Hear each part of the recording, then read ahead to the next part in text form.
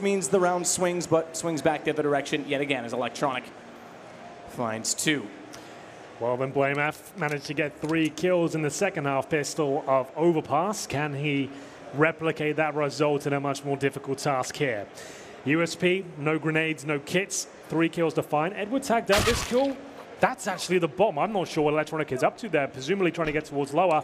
But now blameF actually has a fighting chance here. He has the bomb. He has the ramp from a very strong position to hold by herself. He has to be wary of the players coming in from the lower bomb site, but actually pincering from the ladder position just here and the lobby, of course. And they're going to try and work together. Flamey can see the bomb, but does he dare go any closer until his teammate arrives? Blame's cleared lower, but he's still not aware of this potential. He's looking for the information spots to the left. That's when the right needs to strike, and he's certainly considering that possibility. He found 3 kills in the second pistol last map. He's got 3 this time, and all in a 1-on-3 situation. That's a great way to welcome himself to the stage. I'm sorry, that's Electronic.